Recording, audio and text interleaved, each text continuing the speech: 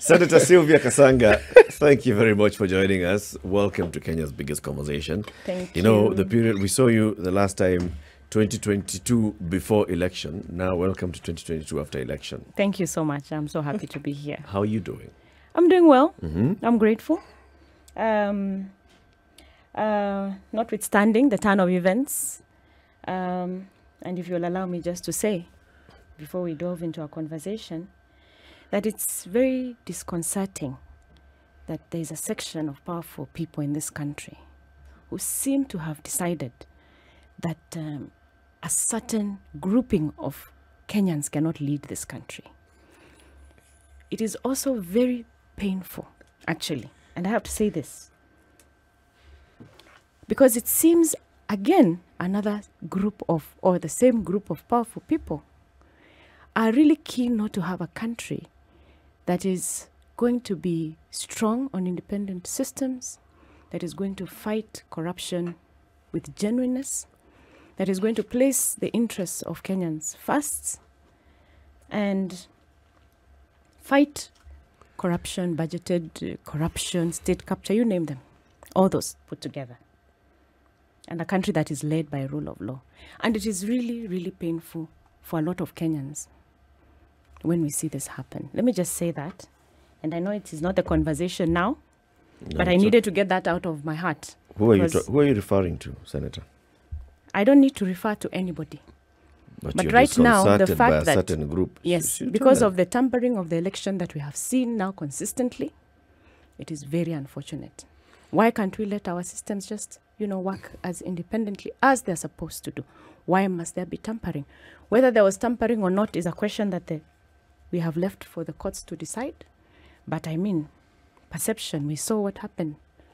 Definitely that would not have happened if there was no tampering or some games going on behind them. If, Senator, I have to ask this question, if your side of the political divide had been declared winners, would you have the same view?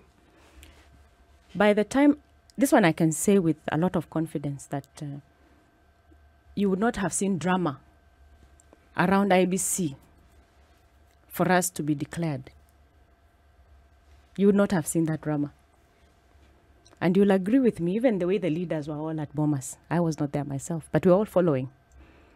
I was at KICC on that day. You can see there was the confidence that, we expect IBC to just go ahead and do what they needed to do. But when we saw drama, then we knew something is cooking. Why must there be drama around elections every time? Why must people die? Why must there always be something? When will we get to the point where we let our systems do their thing? Why did the Azimio members start the drama at Bomas? I think we'll agree that since the investigation is going on and the DCI has taken the footage, we understand now he has the footage. Let's wait and see really what happened. Because that we can only say unless you were up there. We were not up there. We were watching from the cameras. Let's wait and see when the truth comes out. But it really is painful, honestly. But I can say that in football, for example, and I agree with my sister here, sister in a generic sense, that, in football, for example, when you see a foul being called, it is the person who retaliates who usually gets called for the foul. It is not the original wrongdoer. The original foulee. You see, so I mean, like the senator said, the investigations are ongoing, and there's footage that we shall be able to see. We had no interest at all as Azimio in disrupting that process. None. Okay, to the topic of the hour. Senator, all the three governors of Makueni County are for the first time Wiper. All the three senators of Ukambani are for the first time Wiper. All the three women rep of Ukambani are for the first time Wiper. Many of the elected members of National Assembly Wiper. Many of the elected MCAs Wiper. I tell you. You're glowing like You can see me no, I'm smile. Yeah, telling you, like she lit They up have like wiped the floor. Christmas tree. you know, I remember having this conversation with you guys some time back. And I remember some of you were not convinced when I told you, wait and see what Kalonzo is going to do. I can't remember when that conversation Oh, was. we did have it. I was Yeah. one of the dissenters. Yes, and I it asked- showed in your eyes, by the way, Yes, City. I asked. Yes. Are you sure? Yes, With I political remember. processes, unfortunately, given what we do here for a living, it's not just our job to dissent. It's our job to look at the terrain and what we've seen in the past. And we cannot agree simply because a politician such as yourself has made a pronouncement. No. That is not what we are going to take as the gospel. We will take it as what you have said. Fair Now, enough. with the Fair proof enough. staring at us, we will say, yes, you are absolutely Now right. you are right. Sure, we Yes. can see the end result, but then we have Yes. to claw back and ask, what did he do? Or what does he have then essentially that enabled this kind of result that we see to And to is it take Kalonzo place? or the and party? was it him Well, alone? it's first let's start with the leadership of the party. So it is Kalonzo because he rallies us together. And he holds a very strong vision for this country. And I hope you do realize it's not just an Ukambani leader. Wiper is a national party. Whereas our performance, of course, was good in Ukambani, I hope you do realize that Wiper is a stronger party today because we have now candidates from Taita Taveta, we have candidates also from Wajir, and we have a women rep Indeed. in You Kisii. have 20 We members have of done the National very well, Assembly. absolutely. And we are on a growth path. I said this to you guys last time. I said, watch Wiper. Just watch this space. Watch us in the next 5 years, how we are going to move. So we have a clear vision of where we want this country to go. And our leader is the one riding that vision. And for a long time, Kalonzo has been underestimated and vilified. And the governors, the outgoing two governors, that is Kivutha Kibwana and Maendeleo Chap party leader, Dr. Alfred Mutua. Dr. Alfred Mutua, and also Charity Ngilu. You know, they tried to fight Kalonzo and Wiper in Ukambani region. I mean, that was a big battle for us, without a doubt, because they had the money. You see, now the governors come in with money. But the people of Ukambani, they feel Kalonzo. This is what you must understand. They feel him. They Why do they understand feel him. him? Because he's always been genuine. He's always wanted the best for them. And they understand that. He does not have the money to bring those projects, but he's constantly fighting for the betterment of our community. And they understand that. And they feel it. And when he's on the podium speaking to them, you know, when we speak our mother tongue, that's when you'll really understand that he speaks to them, to their hearts. Can I ask And you they this do question, understand Senator? him. Yeah. Is it that the people of Ukambani have determined that Kalonzo will be their leader, or is it Kalonzo who has done absolutely well for the people of Ukambani so that they have decided that he is the leader? It is both. He has done well for them. Then I have to ask how he has done well for them. You see, for a long time, we always base development with physical, you know, that is the roads. Has he brought a road? Has he brought water and everything? And whereas, yes, Kalonzo has done it on a national level. By the way, we have a lot of national projects that he has been pushing, even when he's not in government. And that is no doubt. Yeah. All the big national projects that are happening in our region are courtesy of Kalonzo Musyoka, pushing for them constantly. Those are some of the things we were doing while we are, you know, serving in the, like I was serving in the 12th Parliament as a nominated senator. My work is to follow up on those projects from the various departments, the water projects, you know, the road projects. And this is what people sometimes don't understand, that it is actually Kalonzo working. So if you expect that it is him who will come to build the road, then you're missing the point, because how can he do it when he's not in government? But out of his influence and out of the positions that he has, you know, facilitated for some of us, we make it happen. So he has been serving the people consistently. All right. So it appears that Kalonzo has wiped the floor. You know, Ukambani. But the question is this always: when you hear that expression, wiping the floor, you know, you don't wipe the floor with nothing. Yeah? You wipe the floor with somebody or something. So who did he wipe the floor with?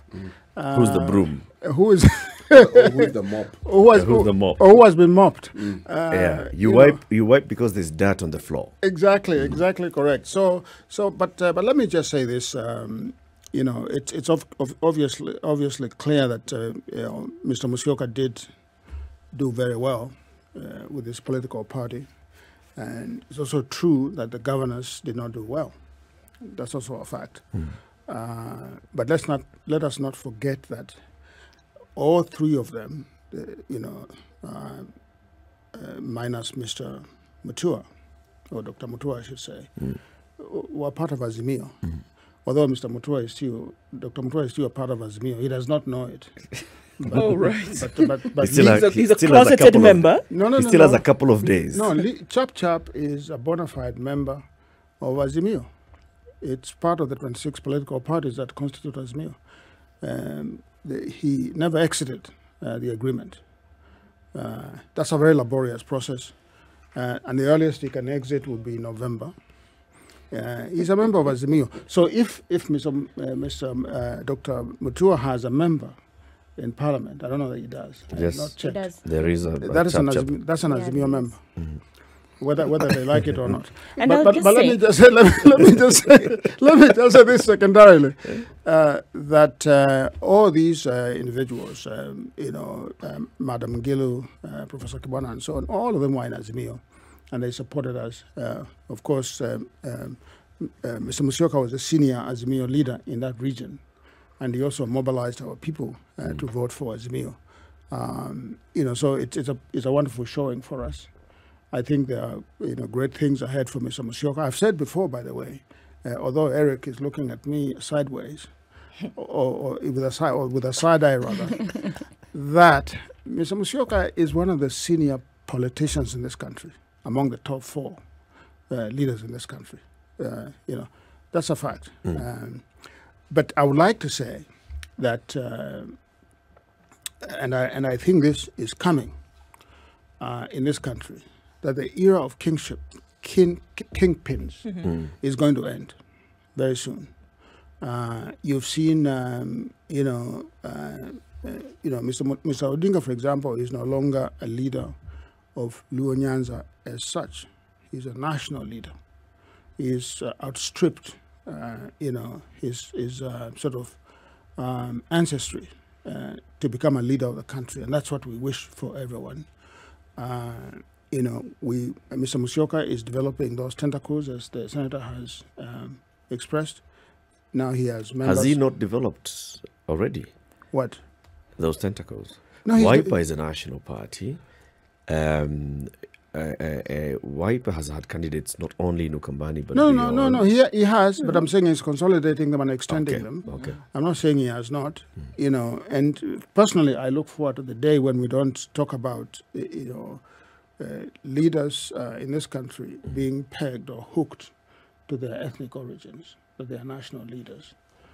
That is when we transform ourselves from being an ethnic group to being Kenyans, which is one of the biggest problems that I think we have. And I think the senator was adverting to that when she said that there are particular people in this country who don't want this to happen. They think that the presidency is a birthright of a very few communities and so on. And then you wonder what some communities will have to do to vote to the top leadership. I think that is a challenge of nation building that I've heard CT talk about before here, where we transition from being in our own ethnic cocoons into Kenyans, into Africans, and finally into black people. Because, we have a certain commonality, on the global stage as black people. How do you juxtapose that, what you're saying, Prof, in terms of people being regional or tribal kingpins, perception-wise, in politics, versus politicians having a base? As a politician, you'll definitely have a base where a majority of people in this region support you as compared to other regions. Now, Kenyans vote on tribal lines, or Kenyans, coalesce on tribal lines. You've even said it here yourself. But so how do you play those two? Yeah, I mean, a leader having a solid base, but also having a national outlook, and them not being referred to as the leader of this community. Yeah, I think ethnic primordialism, or communal primordialism is a very real disease in in sort of plural societies like ours, where we have some 40-odd communities. If you remember, Eric, at the dawn of independence, there were several leaders there who voted to the top as national leaders. Surprisingly, Mr. Kenyatta was one of those. He was beloved across the political spectrum and across ethnic communities. Mr. Tom Mboya was another of those people. Mr. Oginga Odinga was another. You know, even individuals like Pio Gamapinto, did not really have that kind of tag or taint of being an ethnic, leader. If you look at across the south of us here in Tanzania, I challenge you to tell me what ethnic group Julius Nyerere was. You will not be able to say it. Even Magufuli, who came lately, the late Magufuli, many Kenyans don't know what ethnic group he was. Kikwete, most people do not know what group he was. Benjamin Mkapa and others. Tanzania has traveled this road much faster and much further than we have. Our politicians, I think, have held us hostage and beaten us into sacks of potatoes, into ethnic cocoons, what you call tribal cocoons. I don't like the word tribe because tribes apparently only exist in Africa, not in Europe. But but these national communities, I don't call them national community or subnational communities, if you want to say, our leaders did not push that project of nation building, fast enough. I think Mr. Kenyatta had the opportunity to do it, but he did not. I think he retrogressed somewhat. He was a great Pan-Africanist, as you all remember. He was a member of the first Pan-Africanist Congress in Manchester in 1945, with others like W.E.B. Du Bois, and those great men, black men of the planet. But when he came to Kenya, he regressed, And one of the things that I've always liked about my candidate, Mr. Odinga, is that he has always projected this national image. And if you looked at his campaign, the campaign was national in nature. He did not have, and there were no lesser individuals in that campaign. And this has been his life, building one Kenya, one nation. And I hope that is where we go going forward. What we consider the tribal cocoons, something that you clearly do not like saying, the construct of it and why it has, should we say, acquired the negative tinge that it has, is not because the tribes in and of themselves are anything negative. It's just a descriptive form of a group of people.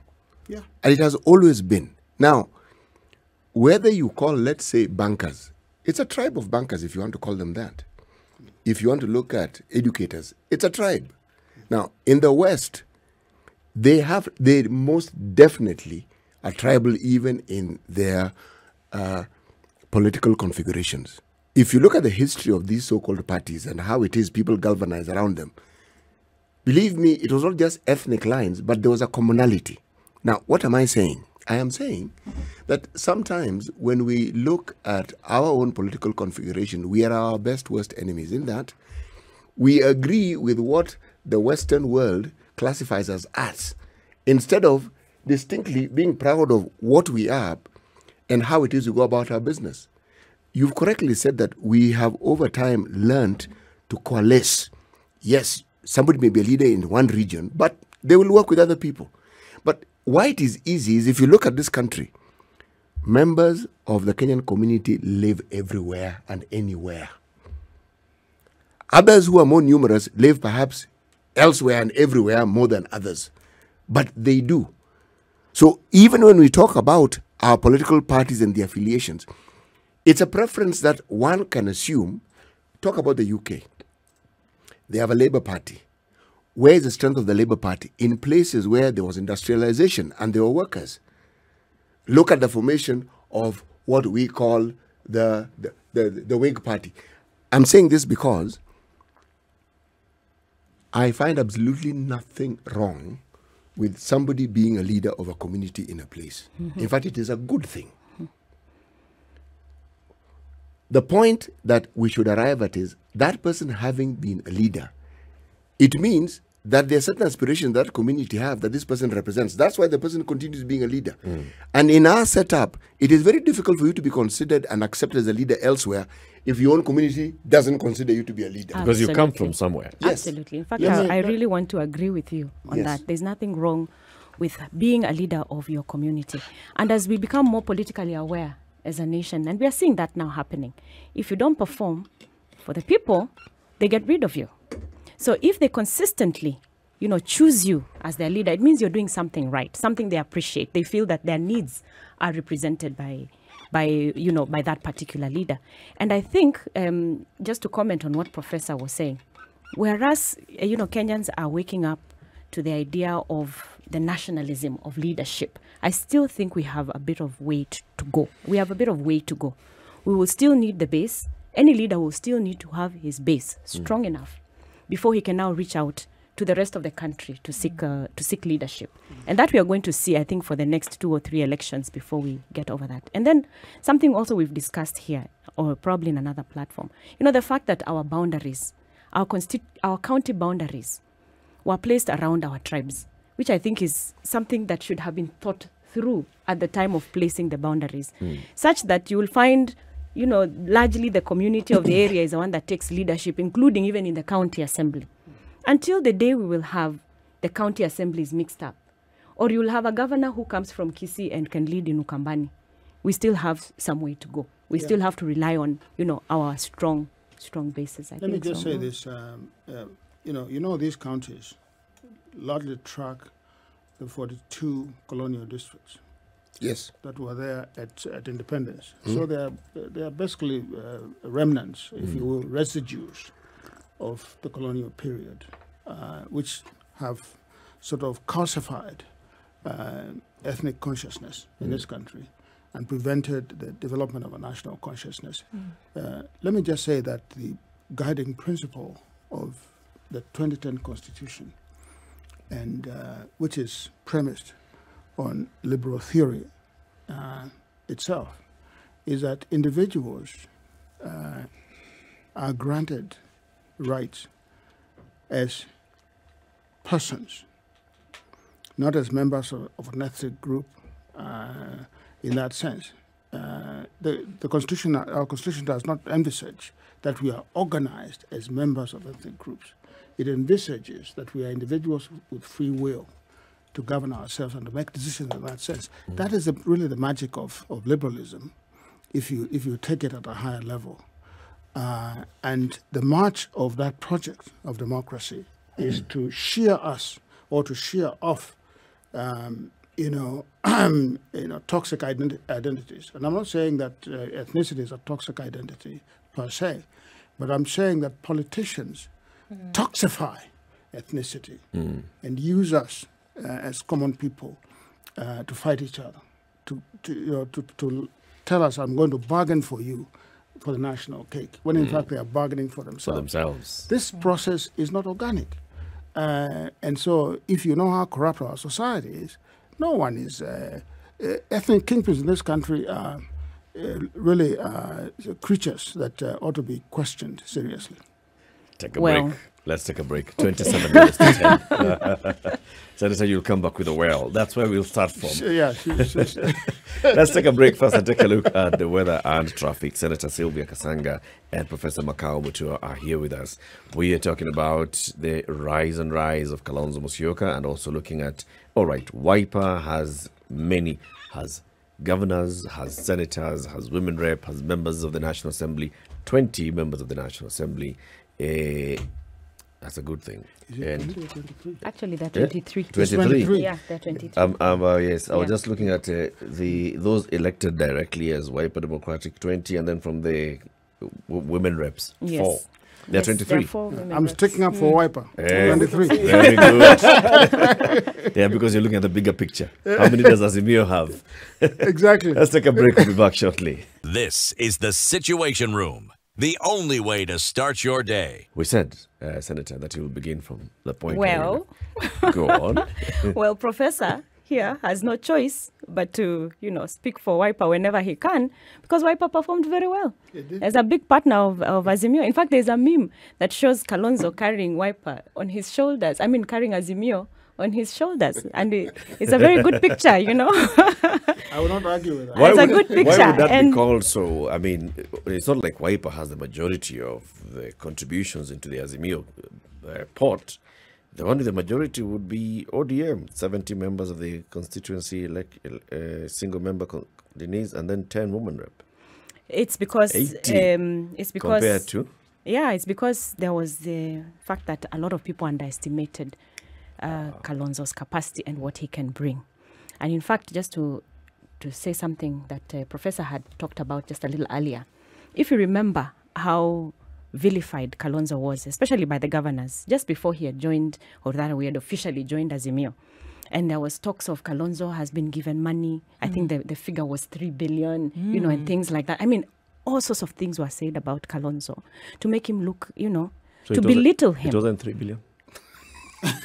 Lati, you have to be very careful right now with the things you say on national, because who has proved that? And if at all, the community... It's an allegation. It was an allegation. And, they try to make it look like Kalonzo goes out there, to just fight for his own personal interest, something he was saying about these so-called kingpin leaders who just go for their own personal interest.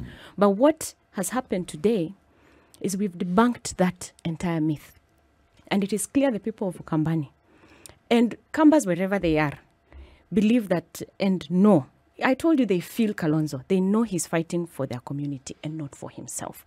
And if at all he was fighting for himself, you would see him different. You'd see different fortunes. You'd be asking, where did those, say, choppers come from and things like that. You've never seen Kalonzo do that. And you see, this is the reason why when you underestimate people, although let me not even go into that. We are just happy with the performance of Kalonzo. And something else that Kenyans need to know. He's a global leader because he's been the one who goes, around mediating, all that, yeah? And that plays also into the local setting. Kalonzo is a serious mediator. And because of that, he's been able to retain a lot of relationships, keep the party together. So we don't see fallouts and things like that that affect the performance of the party in the long run.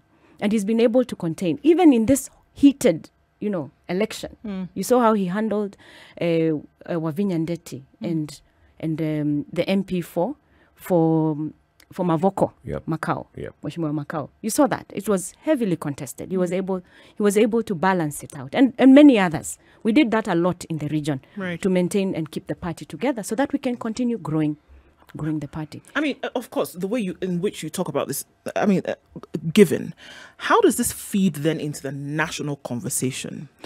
Because in as much as we understand that it's absolutely necessary for you to have, your background support. I mean, they say, if you can't sort things out in the kitchen, don't even come out into the courtyard, because what are you doing, right?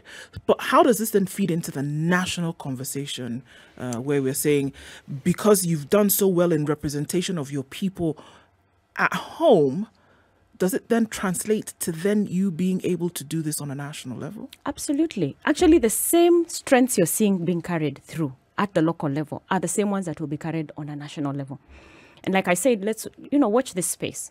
2027, watch the space. Kalonzo is coming, Wiper is growing. We shall be using the same, strengths as we continue growing the party, as we continue getting membership across the country and fielding more candidates across the country, a lot more than we did this year. We fielded quite a number this year.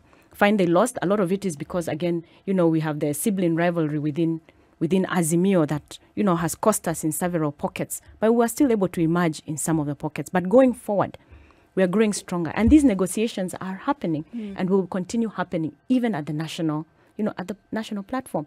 And, I like to remind Kenyans that Kalonzo is one of the most inclusive leaders that you will get. And this is something that will play out at a national level. Even when you see the composition of our party is not an Ukambani party. It's a national party. Our Secretary General is from Lamu. She got the first nominee slot for Senate. She's going into Senate. You see, that is the kind of national outlook that Kalonzo has all the time. And he pushes for it and insists on it even at the party level. So we're just expanding ourselves now. Right. Yeah, as So, we go forward. Are we then feeding into this long age narrative of the political party then coalescing around an individual as opposed to issues? No, it's still about issues. Yes, I know we still have the individual, yes, because the vision bearer and all that. But even the way we have formed the party, you can see it's a party that is here to stay beyond any individual. We have a new constitution as a party. I think I mentioned this before. We have a new constitution that believes very largely on social democracy. And each of our leaders taps into that as they go out into their leadership spheres, you see. So we are building a national party. It is a national party.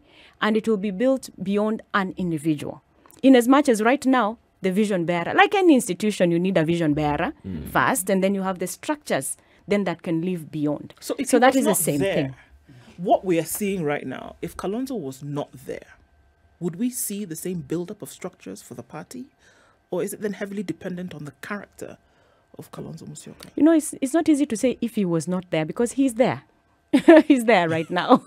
So I don't know if I can envision Because if him we're not saying if there. it was really but then built on issues, It is then built it on wouldn't issues. matter who the person at the top was beyond now delivering the vision on those issues. I'm just, in terms of longevity, you know, because we're talking about a national party, then should be able to live out. And that's just really where I am now in terms of, okay, I mean, everything that you say, and it is fantastic to hear that looking at a party that, you know, is basically built from the ground.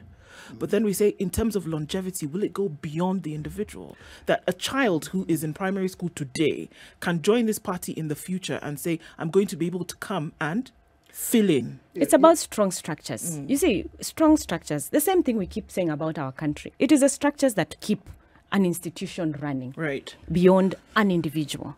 And at any one time, the individual at the top has the duty to make sure the systems and, you know, all the cogs are turning at the time when they are there. Yeah, I mean, So- I think that you know, if you know, we are talking about what is, and we should also talk about what ought To be. to be.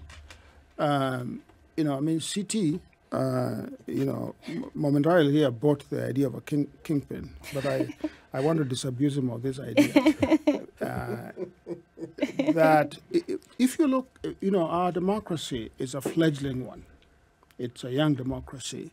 We still live in a largely illiberal state, not fully liberal, a liberal state, which means that our people and our leaders have not internalized the tenets of democracy. You know, fascism still runs deep in the society. This ethnic bigotry is with us to the bone marrow. These cabals form around ethnic groups and so on, and ethnic leaders. At some point, we ought to be able to start to separate leadership from their ethnic communities. That's when we would know that our democracy is maturing. You know, in advanced democracies, for example, you don't see people holding onto their communities. The one exception was, of course, Trump holding onto white people explicitly as his group to propel him into office. Professor. And let me finish. Let me just finish. Let me just finish this point because I know what you want to say. I know what you want to say. But you know, I'm just saying that this appeal to an ethnic group directly and without shame is not something that you see in liberal societies. You see there may be coded language and so on and so forth. You know, and when you pass from office, let us say, for example, Clinton passes from office or Obama passes from office, you know, he still cannot control what that community is going to do. It's very difficult to do it. In this country, whether you are in office or out of office, you, for lack of a better word, you colonize your community and you hold them hostage. And I think what, and I said, you know, I think you would agree with me, what we would like to be, okay, it's okay to have that base, all right? But at least to go beyond that base, you know, to be what we ought to be, not what we are. You know, to dream of a higher planet, of a higher summit for ourselves as a people, to engage in a conversation about, you know, a superior intelligence, about national politics, which does not moor us just to the community that we come from. It moves us into the nation of Kenya because, we were not created as one country, by the British. We were beaten together, into this thing called Kenya. And so we must struggle to make it a country and a nation and a state that works for us. Before Garibaldi came into being and did what he did to unify Italy, it was a smattering and a scattering of small states. True. If Otto von Bismarck, and the story goes on. If you look at and listen to what you're saying the strong leadership that we see in communities where they stand out and they clearly are the leading lights of whatever movement or party that they have should then be subject to a committee. Because if you look at political parties in the West, those parties have owners. The presidential candidate is someone they feel they ought to push up the ladder so that they can lead and become whoever they are. But the structure of the party has a leadership. The structure of those parties have people who actually call the shots. And it is known, and that is what they do. So it isn't as though we're that different. It's just that we are at that phase where we are still enjoying the process of having an understanding of how leadership works. It's a process. And if I'm to go by the example of the West, we've moved very swiftly. Really, really swiftly. You're making lips. I think you're being polite. But, no, I think you're being polite. I think that, the aspirations of our Constitution seeks to create a Kenyan. That is a basic aspiration of that document, is to create a Kenyan. One who is driven by values and interests and principles, not fundamentally by their ethnicity. To me, I regard ethnicity, the way it is used in Kenyan politics, as a malignant force, as a totally malignant force. I mean, that's why we went to war in 2007. That's why, Senator Iya was talking about certain people deciding that others should not lead, and others feeling that it's their birthright. I talked here before last time I was here about communities of entitlement and incumbency who feel that they must lead and others must be led in this country. And you know what I'm talking about. And that is what we want to vanquish. I would say that. And this is why we actually think that, one of the benefits of a Raila presidency will be the demystification of this diaking of two groups, sort of husbanding, if you will, the presidency since independence. It will be great, and it will open the door for others, like Mr. Musyoka and others, to come into the presidency. That is why this election means so much to all of us as a country, so that we can mature as a country. See what they did in South Africa? After Mbeki and Mandela, who are Xhosas, you have not seen another Xhosa, take the baton. You've seen others come into the picture to complete the national project. You've seen in Tanzania, which I talked about earlier.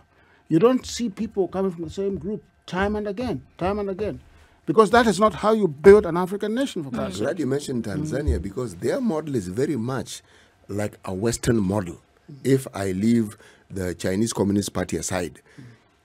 But they have a hierarchy, they have a system, they even have institutions that build up leaders. So you more or less have an idea of who's going to be the leader next. Yes. Now, that's a cartel.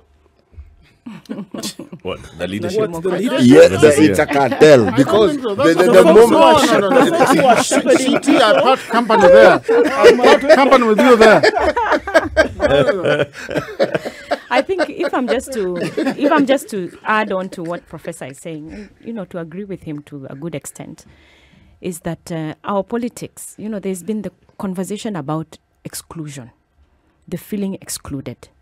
They're feeling excluded from sharing of the national cake, for instance, and that we really need to relook at our leadership model, our governance model, so that no one feels excluded. Was it yesterday you were talking about a parliamentary system? Was it yesterday? I don't know. It was yesterday, and I said that is what this country really, really needs.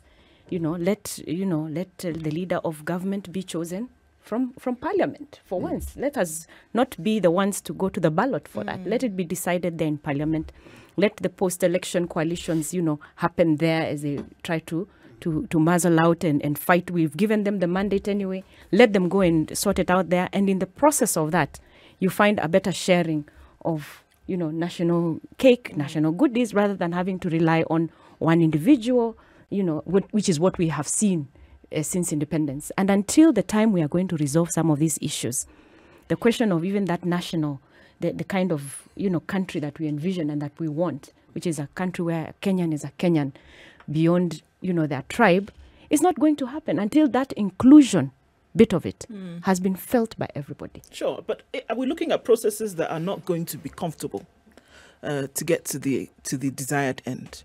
And if we're going to make them, if we're going to make the comparison to countries who are there today, they went through some really back-breaking, difficult situations to get there. There was blood that was shed. There was revolt that was happening before they got to the point where they said one of two things: never again will we go back there, and these are the things that we need to do in order to get there. And there was a collective agreement when it came across board and said, look, okay, we've been through the rigors and the ringers, and we've seen, okay, this we cannot do again. This we cannot do again. But then many would argue that until you get through that grinding and gnashing of teeth, then you may not get to that point. And I think it's important to have those conversations and to say, can we get to the point whereby we have an agreement as to what can never happen again? There are things that we can accept and say moving forward, governance should be in this manner. But then getting to the point across board collectively and say, these things we have consensus can never happen again. It doesn't matter what corner of the country you're from. Can we not get to that point? Yeah, there's this notion of, I don't know whether I've talked about this before on this show, there's this notion of state and national irreversibility, whereby you cohere into a nation and you develop a national consciousness, a kind of a zeitgeist, right, that says that I am a Kenyan. First. And first, I'm a Kenyan. Yep. And then I'm everything else second. I'm a woman, I'm a man, I am a Kikuyu, I'm a Kamba, I'm whatever else I am. I live in Central, I live wherever. That is the point of irreversibility. And I think what you are saying is very apt. If you look at countries that have reached that level of irreversibility, where the state cannot simply be unraveled and dismantled, they have gone through some traumatic things. The United States, for example, civil war. Yeah. That really bonded them. South Africa, I would like to say, it's a long struggle against apartheid that created this national thing that they are going through. It's a project, I agree. But they are further along even than we are. For Tanzania, it was really the brain power of one man. People say, individuals cannot make history. They can. They do. Nyerere actually single-handedly willed that country into what it is today, into a nation of people. So that if you go to Tanzania, for example, I lived there, and I think I said this before here. I was there for 3 years in exile. Never once was I asked what my tribe was. As long as you spoke Kiswahili, people would assume that you are just one of them. Wewe ulikuwa ni mwenyeji tu kama unaongea Kiswahili. So that is very important, and I like to think of that country as really the country to the south of us as a model. I know Kenyans don't like to think that there are other models, but that one is a model for us. Yeah, there's something to learn from other people, and there's nothing wrong with looking out there to see where we should then go, so absolutely. I think we are on that journey that Ndu you're talking about. Yeah, a journey where we say some things never again. After 2007, there have been some things never again, with the conversations about what makes us fight, what is it that cannot be said by a public leader, we are saying never again. With the conversations about corruption and how we define corruption, I think we're in that phase now. What is corruption? What can we say never again? And also, not to cut your tongue, but the attempt that the Building Bridges initiative had Please. is a phrase to try and cut into somebody's conversation. What the Building Bridges initiative was attempting to do is some of the things we are talking about here. Whereas, yes, it was stopped by the courts and everyone else. The fact does remain there's an attempt that we are trying to get this country to where we feel it needs to be, so that we don't have these questions of not being included, and we can move towards a country where everyone is a Kenyan first.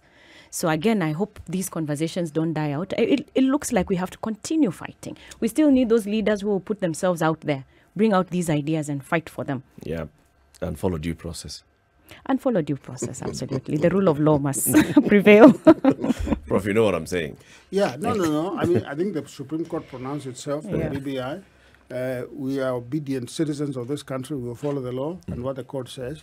The next time it is done, it will be done according to the black letter of the law. Very good. We want to thank you very much for joining us this morning. Before you Final wind up. comment. Okay. Yes. I think I want more time. Hopefully there's a conversation we've not had. There's a mental health conversation you need to Yes. have. We need to have that because, you've had several and I appreciate what you've had. But nobody has spoken about the 12th Parliament having given Kenyans an act of Parliament to do with mental health, a legislative framework in which mental health can be discussed. So I need us to have that conversation. And secondly, I have brought you guys a book so that we can start internalizing this leader of ours who has against done all odds. very well. Stephen Kalonzo It's Musyoka against all odds. with Kalebatemi. Absolutely. I think Kenyans, we need to interact with the history of Kalonzo Musyoka so that you can understand him deeper, so that we stop undermining him or underestimating Give him. this man And first. watch out that he's your next I'll talk big about thing. I'll talk about the mental health. I like that very We'll much. talk about it. Time is up. Thank you very much for joining us, Senator SYLVIA KASANGA and Professor Makau Mutua. Have a lovely day, folks. We'll see you again tomorrow. This is the Situation Room, the only way to start your day.